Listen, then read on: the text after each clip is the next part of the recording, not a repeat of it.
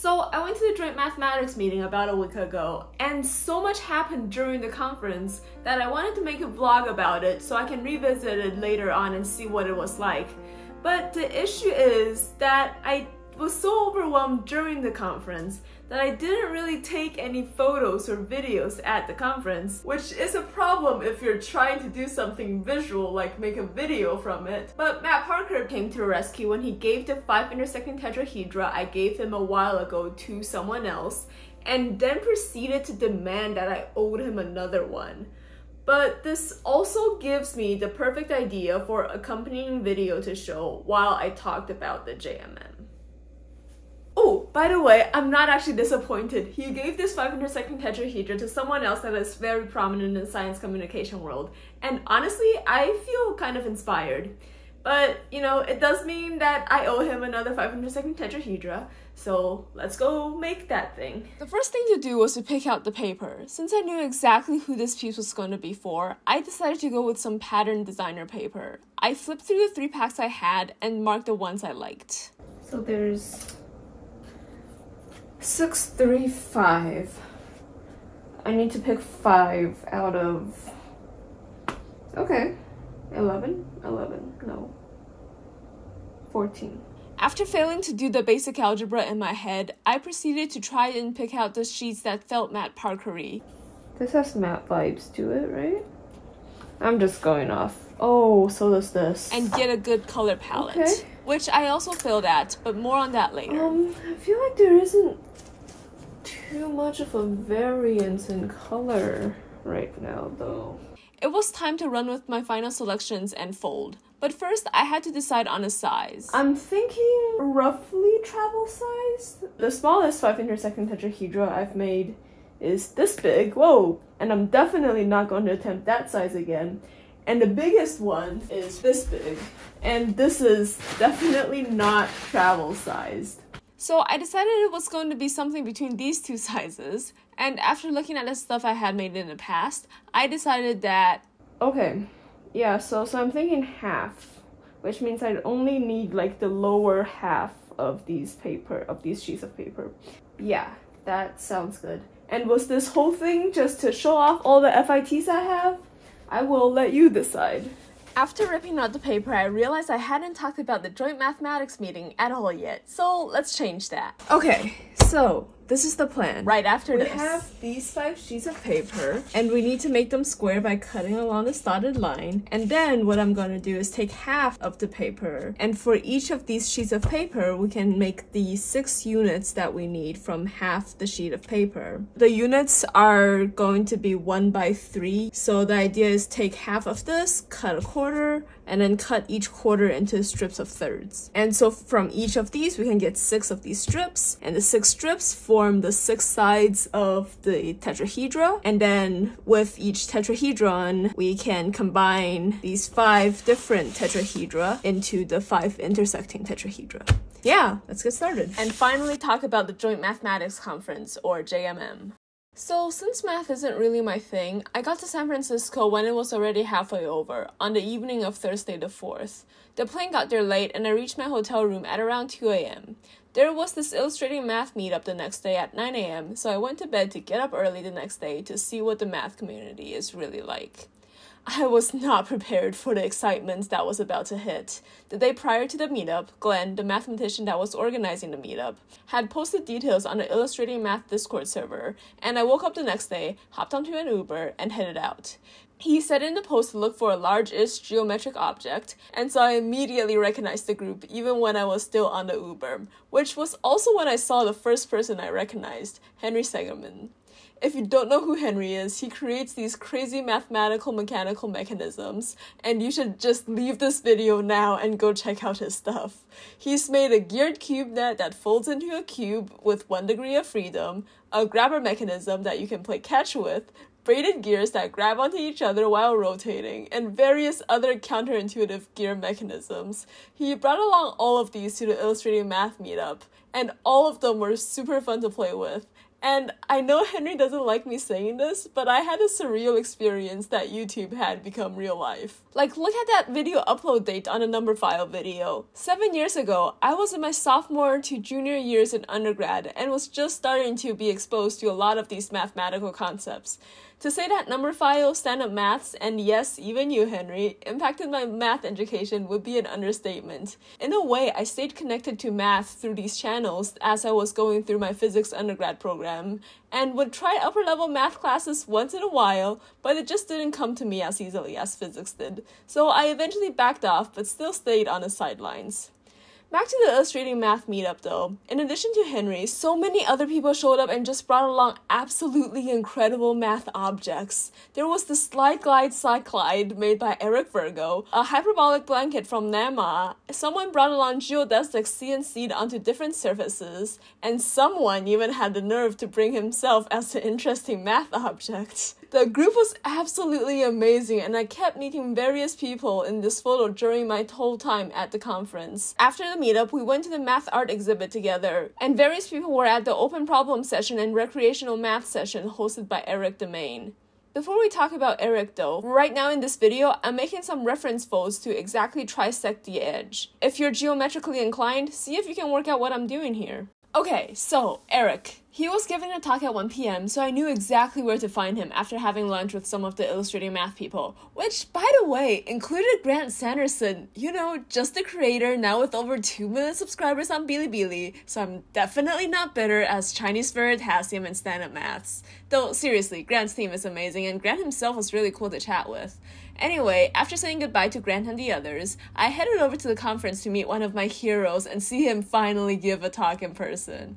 I walked to the room and immediately saw Eric in the front row. I slid in next to him and said hi. He showed me that Marty Demain was a few rows back, so I went to join him and squeezed by past Rihei Yohara. During Eric's talk about optimizing for energy usage for computing in addition to time and space complexities, the room was overflowing with people. And after he got done, we went outside and properly greeted each other. This was the first time I had met Marty and Rihei, and they were both incredible. We chatted some and headed off to an open problem session Eric had organized, and did some super top secret recreational math research. While we were working, Henry Segerman was also there with his toys, and so whenever I got tired with theoretical constructions, I wandered over to Henry's table and just played with his experimental models. The time flew by, and before I knew it, it was time for dinner, which I had plans made with a now San Francisco local friend from my undergrad, Ian Charnas, then manager of our machine shop, and now a senior engineer for Mark Rober.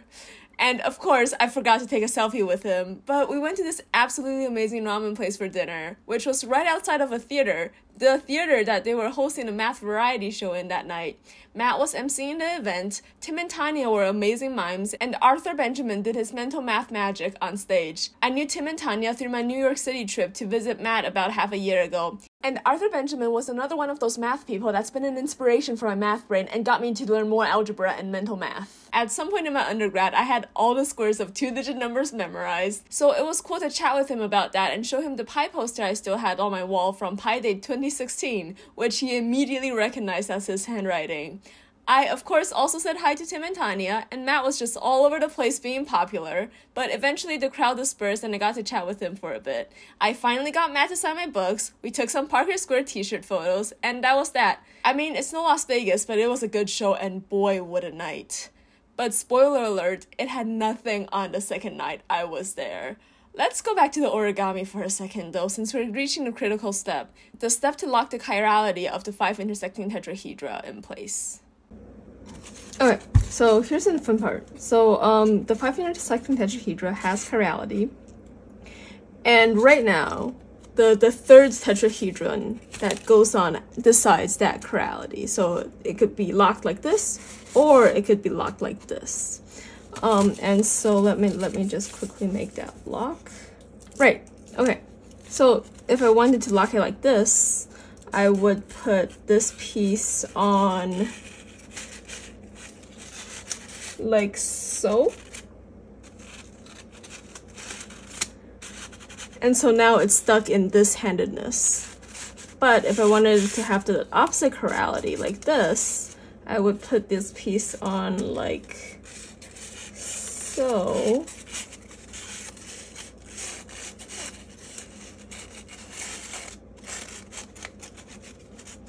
That doesn't look right. That is not right. Like this, and now it's stuck in this handedness. That is also probably not right. Right, so I actually parkered that thing up and attached it wrong, but eventually I got there and fixed it. So the weird thing about these is when it's like partially assembled, it looks really, really non-symmetrical and really bad. But you kind of just have to develop that eye for like, oh yes, this looks good. And, you know, like I could already see the star forming. So 1, 2, 3, 4, 5 is going to be like that. And then the symmetries are each tetrahedra has another tetrahedra just completely within the three the three sides. So, you know, this point is poking out of the face of this tetrahedron. And then on the exactly reverse side, this point is poking out of the face of that tetrahedron. And this happens for all the pairs of tetrahedrons. So here you can see this and this, and on the reverse side it's this and this. And then I believe the last one we haven't looked at is yellow and this. So yellow and the white one, the arrowed one, is here, and on the reverse side it looks like that. And when all 5 are assembled in, it looks a lot better because the symmetries are all there, whereas this just has partial symmetries. While the rest of the assembly is going on, let's quickly chat about my day 2 at JMM, also the final day at JMM. This was the day where I went to all the recreational math talks and met a wide variety of math superstars. People like Erno Rubik, inventor of the Rubik's Cube, Chaim Goodman-Strauss, co-author on the now famous monotile paper, and Donald Knuth, who went to the same undergrad university as I did. And according to his Wikipedia page, he also studied physics, which, cool! The whole day was mostly talks and lots of people posed lots of open problems for attendees to think about. And after the talks were done and the conference wrapped up, I walked up to join Eric, Marty, and Rihei, and Marty started talking about dinner. Clara, a former domain group student, also walked up. And so I thought it was just gonna be like the 5 of us going out to this restaurant that Marty was talking about. So, you know, I was expecting a relatively chill night, nothing too exciting. And boy, was I wrong. Turns out I was about to crash a dinner gathering with some of the world's most prominent mathematicians, but I didn't know it at the time. So while chatting with Marty, he told me that someone else had invited him and Eric and Rihei to a dinner outing, but I should ask if I can join. And so I did, and learned that there were like 18 others coming to the dinner, which in retrospect should have been my first clue as to what type of dinner I was crashing. But I was Nerd Alice at the time and didn't pick up on that cue. So I went to this restaurant with Clara and we found some seats and sat down. And slowly people started trickling in. People like Donald Knuth, Chaim Goodman-Strauss, Bob Hearn, who is organizing the Gathering for Gardener conference this year. And I sat next to Ingrid Dobchi and just had this really amazing dinner and chatted about everything from Veritasium to comic books. I didn't know who she was at the time, and she was like absolutely super nice at the dinner. So I went back home and Googled her, and wow, is she impressive. And at the end of the dinner, Chaim gave a few of us a handful of these with the instruction to see if we can prove they tile periodically. I brought them home with me, and I am satisfied to say that I have come up with a periodic tiling of these things, and Chaim says it's the smallest tiling, so, you know, I know math. And yes, I was still interacting with JMM stuff after I got back home. In fact, I'm currently trying to work out how to print this fun little thing for Henry Segerman. But we don't have any time for now, and that'll have to wait until another time because the brand new 5 intersecting tetrahedra has been born. And so, yeah, Matt, next time we meet in person, this is yours. The colors came out decent. The yellow and brown kind of stand out as somewhat of outliers on the color palette, which is why I say I failed at choosing a color palette.